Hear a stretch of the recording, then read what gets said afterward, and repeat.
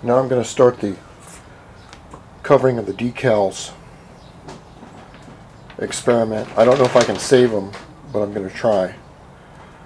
They are 25 years old, so I'm using this West German fine finish tape, especially made for the edges. That's what they use with the pinstripe. And I've gone all around the edges right here and here, and then I will fill the top of this in with the white tape. You don't want to use blue tape, because blue tape, let's see, where did I put it? Oh, right here. This has got a low stick threshold. It's mainly used for stained wood right here, so it does not pull the finish off. Like you can see, the finish has been pulled off right here. Well, if you go to somebody's house and you're doing some cabinet work around their cabinets and you pull some of that off, they're going to be real upset and they want everything for free. So that's why we only use it for that. I will put the white tape up over this and do the same for the other side here. Now you can see where I've put a little bit of spot putty in here. I'm going to try and save these stickers, but in order to do it, I'm going to have to paint all the way around them. All the black. My plan is to paint the black all the way around the panels, on the panel, with the stickers covered up. Then when I get the black where I want it on the entire back panel, I will pull the tape and use some real fine artist brushes and try and repaint the stickers on here. Now, the repainting is the hard part, but after I repaint, if I think it's good enough, then I will put 5 or 6 or 7 coats of clear over the whole thing and then sand the clear down smooth. So that's what I'm trying to do, because I want to keep the bike panel retro, but these panels are 25 years old and they simply don't offer the back panel for sale anymore or the decals. So I'm going to try and do this. If it doesn't work, then I can, what I will do is I will take a heat gun or a hair dryer, and what you do is you heat this up. If this plan A doesn't work, we'll go to plan B. You take the hair dryer and you heat it up. That heats up the adhesive underneath here, and then you take this and slowly peel it off, and the whole thing will peel off if you use heat. But I don't want to do that, because I really, a lot of people in this town really like this little three-wheeler. They think it's, especially old people, they love this thing. I think it's an electric on-the-road scooter, and then they come along and figure out, oh, it's got gas.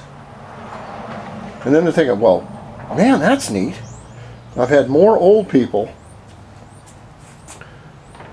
come up and love this little gyro than, it's totally amazing. So I'm going to give this a try. Normally what I would do if I was going to paint this is there would be no decals on it. I would have new decals in hand.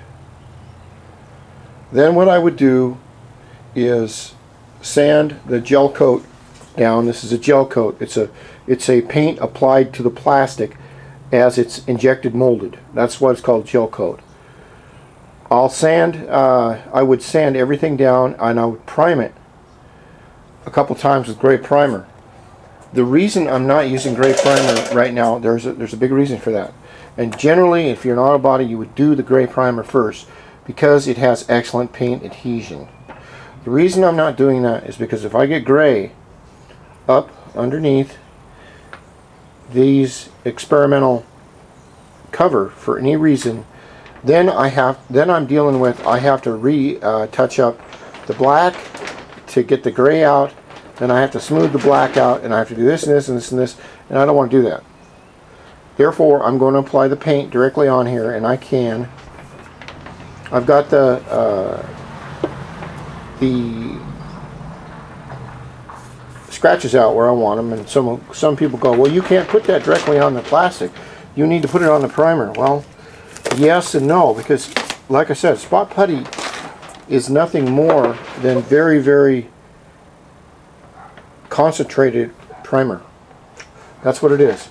It has the same ingredients. It has the same lacquer base, and that's what it has. And if you'll notice here, remember there was a big rip right here, and you want to smooth everything out so that you have a thin sheet, see, just of a little bit extra, but not very much more. And right here, and it went down to a scratch here. We had a big scratch right here. These are scratches. These are scratches. These are actually right here. The black is actually, those are high spots. And you can see the high and the low spots along this edge where it was scratched. And what I've done is basically taken most of that out to where I'm happy with it. And I'll have to put the orange tape on this side right here. And after I get the orange tape done, what I've done here is I had a big rip right there. So I put some spot putty on there, and I got it nice and smooth. I'll have to repaint the gold, and then the black, and I won't have to repaint this red. This red one's not real easy, but I got a little problem with it over here with the red one. And once I get the color on the GYRO S where I want it, then I'll lock the whole thing in by spraying heavy duty clear on it. And then I'll sand the clear on top of that. And then it'll be set in there. Everything will be locked in, and hopefully I can get some artist brushes and do this fine work. Now, I am a painter, I'm a car painter, I'm a house painter. I am not a portrait painter, which I would love to be. Maybe, you know, when I'm getting too old to do houses and cars, I thought about getting some real neat paint by number paintings and doing that. My younger brother's a really good artist, I'm not. But I will attempt to repaint the gold, and repaint the black, and whatever else I need to do to make this look normal. And that'll be the hardest part. But that's where we are right now. I'll do the tape work up, and then work on getting the rest of the panel ready to spray black. I will just take it one step at a time. Remember, it's easy if you know what you're doing, if you practice, and you have a little bit of faith. And I know you can do it. So grab your bike panels, you're not going to hurt them, and follow my videos. And if any of these videos help you, well, remember, they're all for free. So to my worldwide audience, thank you for watching my videos. God bless.